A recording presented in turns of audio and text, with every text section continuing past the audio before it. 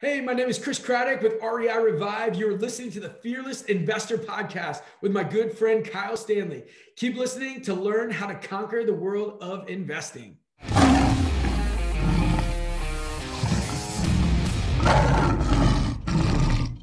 Welcome into the Fearless Investor Podcast. You're listening to me, Kyle Stanley. Looking forward to getting to this episode with Chris Craddock. A lot of energy, and he is super excited about a concept that most of us should already be pursuing if we're either an agent or an investor.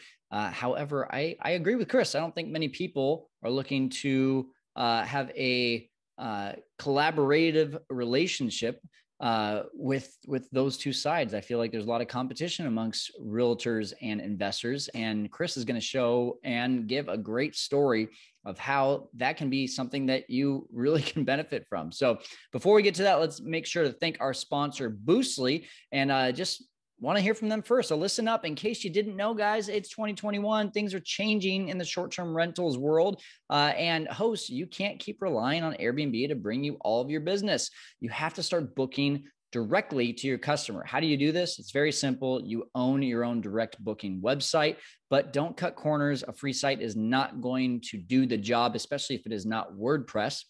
And I know what you're thinking right now, because I was thinking this before I started my own direct booking site. It's either going to take a lot of time or a lot of energy or a lot of money, right? Well, that's where Boostly actually comes in. Boostly is the best in the business for website design for the short-term rentals industry, servicing over 600 clients worldwide. Every website is built for you, and pricing starts at $99. Doesn't matter if you have one or 100. And my good friend, Mark Simpson, who is the founder of Boostly, tells me it's guaranteed to get you direct bookings or your money back. Just book a call with Mark's team at boostly.co.uk/fearless. Your future business will thank you for it. Again, that's Boostly, boostly.co.uk/fearless. Now let's get to it with Chris Craddock here on the Fearless Investor Podcast. Hey, welcome in. We've got Chris Craddock coming in from the DC area. Also a podcast host, Chris with REI Revive. Thanks for joining us today, man. Hey, brother. Thanks for having me. Excited to be here. Awesome. Hey, you've got the podcast voice too. So, nice. Is it better to have a voice for podcasting or a face for podcast? Face for radio. Right? At least you don't have a voice for newspaper. Enough. I'll take it. That's when you know you're in trouble.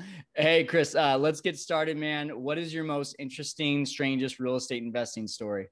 I've got a number of them, but I'll go to the one that is just nutty. I bought a house and the guy decided that he didn't want to move on and ended up blowing up the house. Like, I kid you not, talk about a deal that blows up. I'm sitting there talking with somebody. I'm interviewing somebody actually. And I thought my watch I had a Fitbit at the time watch. And I thought it was just bugging out because it just wouldn't stop buzzing. My mom, my wife, my brother, and one of the guys that brought me the deal were just calling me nonstop. Bam, bam, bam, bam, bam, bam. And so, it turns out he blew it up and totaled the house next to him as well. 17 cars blown up. It was crazy. What? I know. This is real life. This is what you read about other people, not about me. What? Oh my gosh. Like, okay. I mean, hey, listen, I've heard of people saying if you can't have, or if I can't have it, then no one can. But that's a whole new level. Next level. Start a fire. Like, don't blow the place up. Holy cow. Okay. Well, that is actually, I can tell you, we've done now close to 200 episodes. That might be my favorite story so far. All right, Chris. Well, hey, with that bang, let's get started in the show. Tell people a little bit about yourself. I know that you have a huge belief in, the real estate investing plus agent cohesion. If that's even the word I'm looking for. But before we jump into that, how did you get into real estate? Where were you before REI? Yeah, so I was on staff. My life was changed like incredibly through an organization called Young Life. And when I graduated high school, I went on staff with Young Life, and I loved it. but you can only make $20,000 a year so long in the DC area before things get crazy. So I started flipping houses to continue doing the work with high schoolers and ministry stuff that I was doing. And then one thing led to another. I'd always led large teams of volunteers, went back to school, got a doctorate in leadership, and ended up just really enjoying that. And then I read, so I kept flipping houses, read Gary Keller's book about the millionaire real estate agent, and built a big retail team. And about, I guess it was 3 or 4 years ago, I just saw the synergy that could happen if agents and investors work together, because investors are just leaving so much money on the table, and agents, man, they're always looking for listings. So there's just a synergy there. And we saw that. It took a little while to kind of crack that code. But then we did that, and, just been off to the races ever since. Awesome. Yeah. I think there's a lot to talk about there. Before we do, you've got 9 different businesses. So how did that happen, first of all? And is there ones that you like more than others, that you put more time into more than others? Give us a little overview if you can. Yeah. 9 businesses and 6 kids. And we can talk about how that happened next. Wow. So,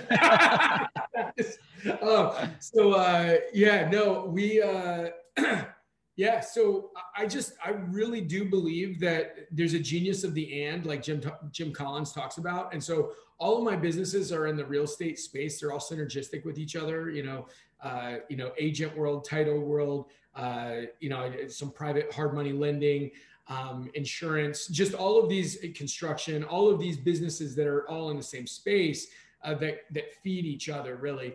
And there's a bunch more, but we don't need to go through it all. But the bottom line is, with it, as you see, one of my business coaches, which I think is really important to always have coaching, and I always have. I spend almost 6 figures a year on coaches, because I think your business grows to the extent that you grow, and that's the best investment you can make. And so one of my business coaches said, hey, if there's a way to make more money and get paid more than one time in a compliant way, you should always try to do that. You can either get more clients or more of the client. And as we started looking, it's really, really, really important to not only focus on your top line, but also your bottom line as well, which is part of the whole idea behind the REI Revive piece, is that if you're already paying for leads, there's a way to increase your bottom line as well as your top line. So I'm a big believer in not getting shiny object syndrome. So was this a moment of like, wow, if I can do one, I can do it all, and shiny object syndrome? Or was there some solidifying of one business before moving on to the next? So I had been an agent with Keller Williams for a while, and was part of Gary Keller's small group of agents. And I still remember one of the things Gary said was, he's like, you can have 100 businesses if you want, but you just have to have a folder with that business inside of it. And it's got to have a face on the front of the folder, a who, and that who needs to not be you. Right. And so that was the whole idea. And so each one of these businesses has somebody else that's running them, that's not me. And that's the whole key there is, if you are running everything, it is shiny object. You're going to be the bottleneck. And no matter how talented you are, how good you are, you can't be good. You can do anything, but you can't do everything. And so that's why, leverage is so powerful to bring people in that can be really, really good at what they do. And then you partner with them, and you can all make a lot of money together. Yeah, that's so awesome. I think that word bottleneck too is a really good way of putting it, because we get these things that happen, right? Whether it's building a new business, or we get into one business and we are trying to figure out, man, I'm putting in all this time into this one activity, and how in the world do I remove myself from that activity, which essentially is the bottleneck. So that is super inspiring and intriguing, man. Like, to me, a lot of people would not be able to release themselves of that control and just be like, yeah, you go control the business, even though I'm really the owner of it. That had to be tough. Yeah. I mean, it is and it isn't, I've always led large teams. And so, and that's part of the reason why I went back to school and got the doctorate in leadership. But one of the, Man, I'll tell you, I'm one of my favorite people in the world, and he's been a mentor to me that I've never met. And I wish I would have met him before he passed away. But Zig Ziglar, a lot of people know the name. Yeah. And Zig says you can have everything else in life if you help enough other people get what they want in life. Yeah. And so that's pretty much it. If you understand that other people are dying for opportunities, they're looking for opportunities, and if you can create a great opportunity where somebody else can create freedom, economic freedom, life freedom, a business that they want through working together, man, it is just powerful. And it's fun to watch too. It's fun to watch other people really grow into who they could become if they really had the opportunity to do that. That's so cool. So of all those businesses, is there one that you actually do have your face on, or are all 9 of them other people's faces? Well, bro, this has been one of the biggest things over the last couple of years. So for me, I was working like crazy, and I got to meet a couple friends who have stepped back. One of them, he told me his story. I know you love stories. I'm a big story guy as well. And so I think stories really are powerful. And he told me his story. He said that he was working 110 hours a week, 50 pounds heavier than he is today. His wife was literally about to divorce him. And he was making good money, but it was just, he was the face of the company. And he said, Chris, I had to learn how to step back, or I was going to lose everything I cared about. I'd make a lot of money, but I'd lose everything I cared about. And so he stepped back and he's like, Chris, you probably will not believe me until you talk to the people in my world, but I literally work less than 5 hours a week.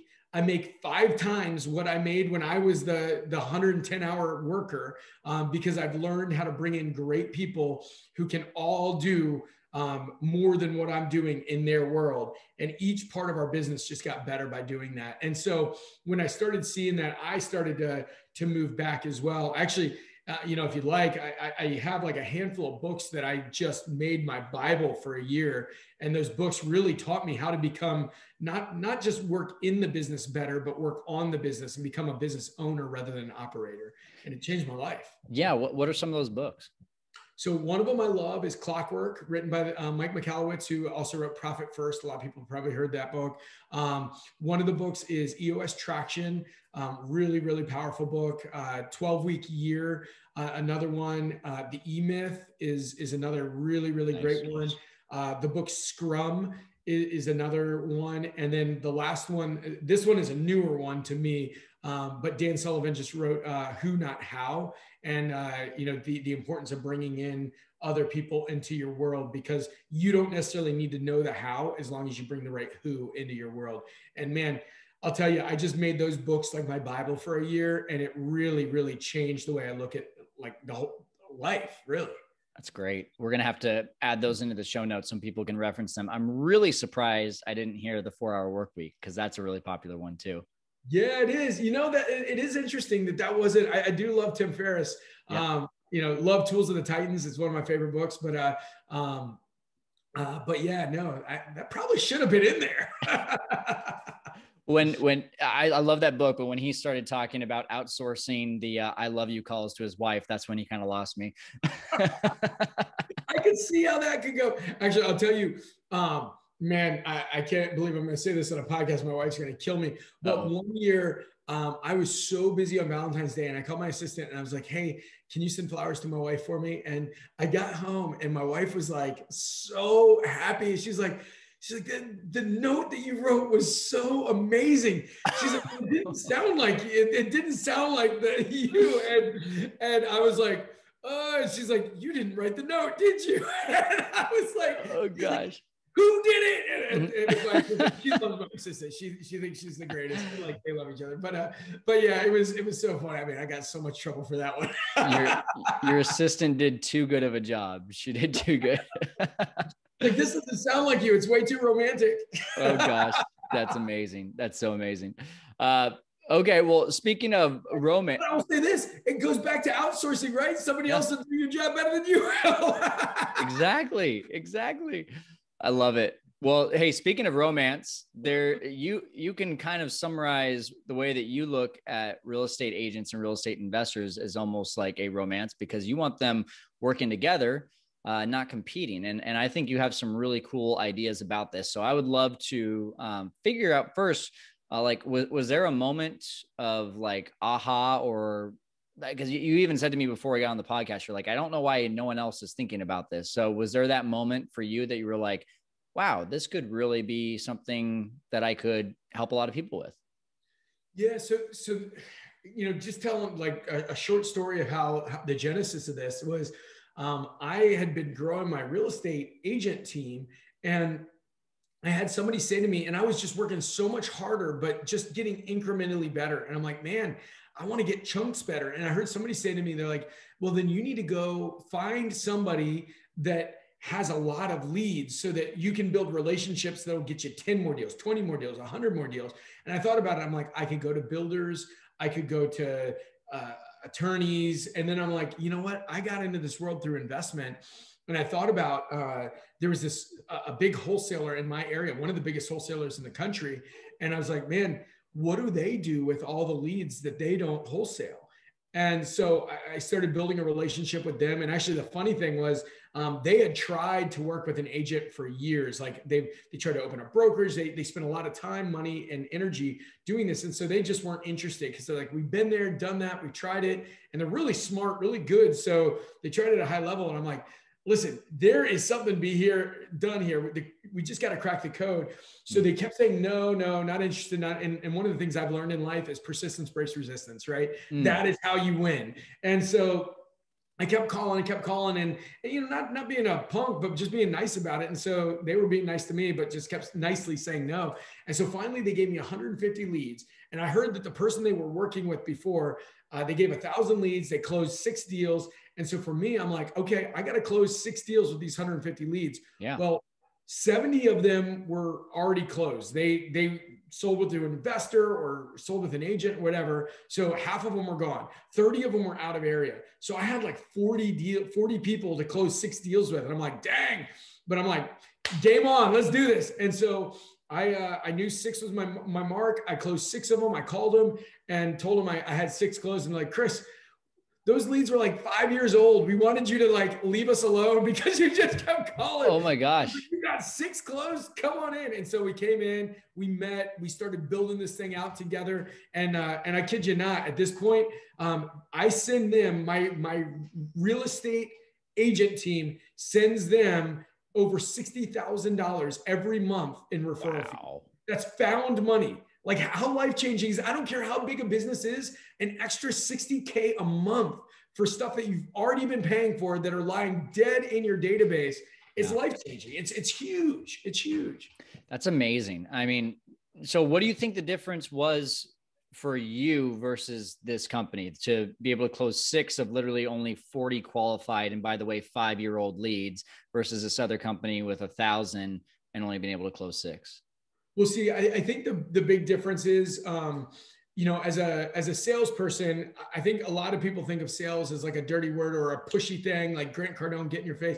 I think of sales more as like a doctor, right? I played rugby in college, so I got 3 shoulder surgeries on my left, 1 on my right, knee surgery, all the other stuff. So every time I go into the doctor, they would start doing all these tests on me until they found pain. And then when I said, that hurts, then they do it again. So they found the pain, and then they could give me a prescription. Then they could solve it or tell me I need surgery or whatever, like tell me how to make it better. And so I think that's what sales really is I would go into these people and I would say, okay, why did you call an investor, not an agent? And I found out there were 5 reasons why everybody calls an investor and not an agent. And then I'd say, okay. And then I'd realize that of those 5 reasons that usually they're associated with some sort of pain. And if I can write them a prescription that will solve their pain, then you can win. It goes back to Zig Ziglar. You can have everything you want if you help other people get what they want. And so when I started looking at it like that, rather than a regular real estate agent, which is how most agents look at it, they just open up, even good ones. The agent they were giving it to was a great one. But the problem is they just open it up and treat it like a regular listing presentation. Right. And that's not the way you do it. You solve people's problem, you make a lot of money. I love it. I have a question to put you on the spot. I don't know if you know them off the top of your head, but you said there's 5 different reasons why people use an investor. Do you know them? Yeah, absolutely. Don't want to pay a real estate agent commission. I want to sell quick. Maybe they have a foreclosure pending, or maybe they just have a job relocation, something like that. They think that their house is too jacked up to sell on the MLS. They want privacy. Maybe they're a hoarder and they don't want people coming into their house and seeing what's going on, or they don't want their neighbors to see pictures of what they've done to the house as like a hoarder. Or the last one is they don't want people coming through at all hours of the day. They just want a quick sale so that people aren't coming through and making it inconvenient to sell. So if you know that it's going to be one of those 5 reasons, I'd say over 90, almost everybody that I saw was that. So when we created scripting around all of those 5 reasons that really, really hit hard, we changed from a low closing rate to a massive closing rate. That's great. That's really great. Just to take one of those, for example, hey, I'm a hoarder. I don't want people walking through my house. What would you say to that? Yeah. So, well, if they don't want people, if they're a hoarder, it's a different one than if I don't want people so the hoarder looks for privacy more. Okay. So with the hoarder, what we do is, we'll look for strategic open house options. So we don't let people come through all the time. We price it below market, and then this is a big problem that a lot of people have, is they'll price the house and take the first good offer they have. You always have to give it exposure. You have to give it a little bit of time. So let's say we list it on a Wednesday, but we don't let anybody into the house until a 3-hour open on Sunday. And no pictures, no anything. You price it under market. You're going to get a bunch of offers, especially in a market like this. And then you negotiate well. And that's part of what is really important too, is you got to pick the right agent, because most agents don't have any idea. They'll brag about the fact that their house they sold a house in 2 hours. And I'm like, you just cost your person 20 grand probably, you know? And so that's that whole idea, is you give it enough exposure and then you get it bid up. You don't have to put pictures up if you price it low enough. I love it. I love it. So yeah, I mean, why do you just gave a really good example of, if I'm a wholesaler, I've got all these dead leads, how just handing them off to someone could create as much as $60,000 a month. And then on the other side, realtors who are thinking, man, I just want more listings, and they're not going to investors. Why do you think there's that disconnect? Yeah, well, one of the things I learned that I thought was this is just an interesting data point. Real estate investors are willing to spend a high fixed cost, which means they're willing to pay upfront a lot of money for marketing. And for whatever reason, real estate agents don't like to spend a lot of money upfront. Real estate agents are willing to pay a much higher variable cost. And a variable cost is when you sell a portion of what they sell. So they're willing to give a much bigger referral fee on a closed transaction. So it's more certainty, which is why I think the two of them live in different worlds. Investors are okay with less certainty. Agents want more certainty. And so I think that's one of the big things. Also, let's be honest, there's a lot of agents that are never willing to think creatively, and most investors are creative thinkers, and that's why they became investor. They're trying to solve problems, be creative. And the other problem is, the more creative you are, a lot of times the more likely to blur lines and do things they shouldn't be doing, and not follow the rules, like just run by the seat of their pants and have bad contracts, do things they shouldn't be doing. And so a lot of times agents stay away from that. And the reality is, there's terrible agents and there's terrible investors, but that's not the norm. Like, the majority of investors are great people that are doing the right thing. And the majority of agents, I don't want to say majority, a lot of agents are very good, but you just got to find the right one. And, and if you do that, you can create a massive partnership that's so profitable for both sides. I love it. I love it. That's really cool. So if I'm on either side right now, how would I go about starting something like this? Is it, it sounds like you just sat down with a wholesaler and just pretty much sold yourself. Would you suggest the same thing? Yeah. So if you're an investor, what I would just say is this. I mean, this is why I created my program, REI Revive, was so that I can, shorten that learning curve, take all the stuff it took me years to cultivate and get it done in a short period of time. And so, and I'm seeing that happen. One group I brought in from the Midwest, and they literally, the wife was an agent, the husband was the investor, and they said, "Oh, we got this down. We got this down." And I got a call 75 days into them being in our program. And they just said, "Chris, we've made $90,000, in pocket and pending in the last 2.5 months." And literally, I got goosebumps. Like, this has changed our life. And so I would just say, sign up for the program. I think that's the easiest way to do it. But what I would say is this: you got to find the right people. If you're an investor, you got to find the right agent. If you're an agent, you got to be a go-getter. You get to that. Find the investors that are doing a lot of business. But I'll tell you, most of them aren't going to be interested. You're really going to have to convince them and show them case studies on what's going on. But yeah, that's why, I just came on as a coach at Wholesaling Inc. And so we've launched our program through Wholesaling Inc.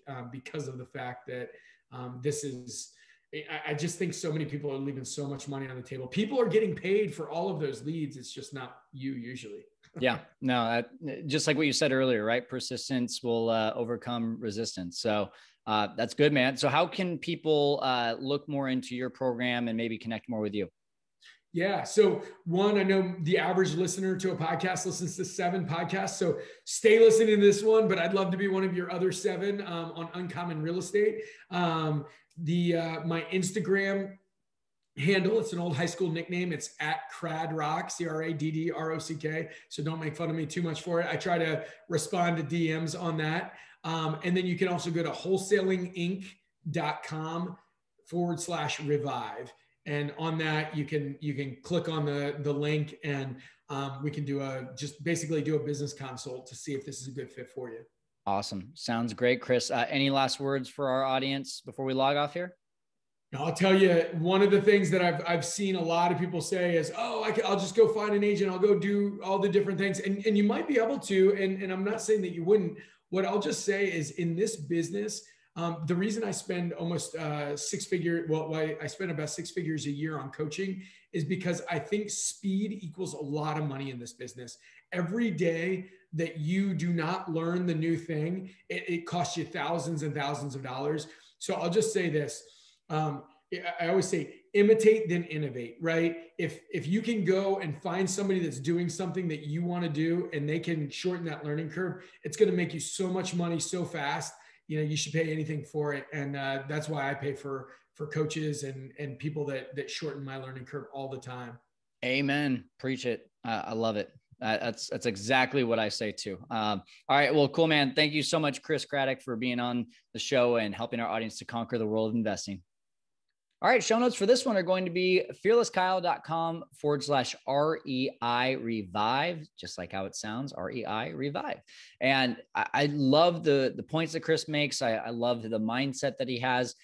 I think the biggest thing for me is if I were to go back and do it all over again, I still don't think that I would get my real estate license. And the reason being, I'd much rather collaborate with a realtor who's going to be able to take on a lot of the leads that I send their way and be able to pay me referral fees, or be able to create relationships that are we know that we're not in competition with each other. I know that they are able to take the transactional side, and that they know that I'm not able to take the transactional side because I'm not a realtor, and that we can work collaboratively. I think that's the biggest thing. And so that was one question I didn't ask Chris, and I kind of wish I did, was for those that are thinking, hey, what if I just become a realtor myself and do both? I think that's a great idea. I just think when it comes down to it, for me, I think I can cover more ground if I develop great relationships with realtors rather than being the realtor myself. That's just my thought. So anyway, that's it here on the Fearless Investor Podcast. We're helping you to conquer the world of investing.